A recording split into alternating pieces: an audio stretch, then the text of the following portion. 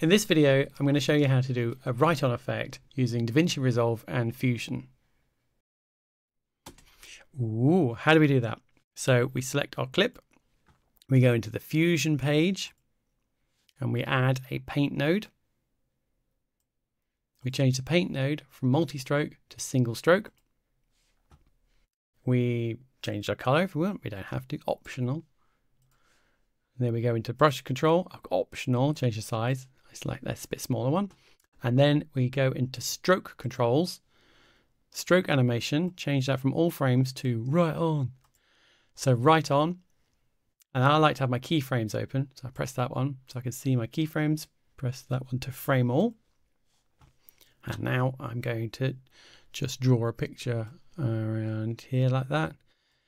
And then whoop, whoop, whoop.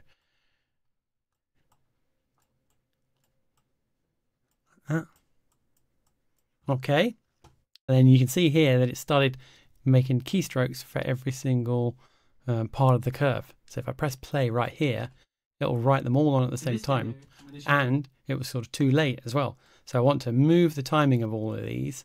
So if I just press each curve and press, I can either do shift, I think, and grab them all, or control to grab them individually. So they're going to start happening here. And then I want to move my first one earlier, my second one earlier, and then the third one, etc., etc. You get the picture. And then, so these are each stroke, and I'm just making them sequential. In this video, I'm going to show you how to do a write-on effect using Davinci Resolve and Fusion.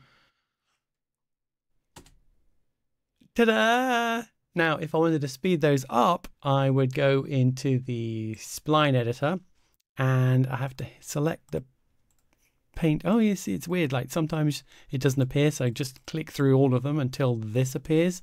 And then you press the frame all here.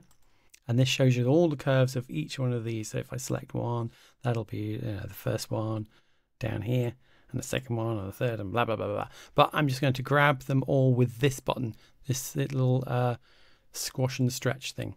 So you highlight that one, and then you drag it over all of your curves.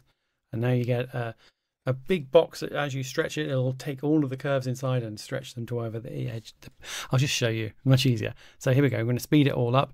And you can see that it's compressing. I'm pointing at the screen. It's compressing the timeline and all of the frames. So now it'll write on quicker. In this video, I'm going to show you how to do a write-on. And actually, I'm just going to move you all. Let's move you that way a bit as well because you're coming on a bit quick. Where was my first frame? And we want to start around about there. Okay. Show you how to do a write-on. This video, I'm going to show you how to do a write-on effect using Davinci Resolve and Fusion. Look at that, that's great. All right, then come out of that, and then we're on our timeline, and there we are, the world of magic. I'm going to show you how to do a write-on effect using Davinci Resolve and Fusion. All right, thanks, bye.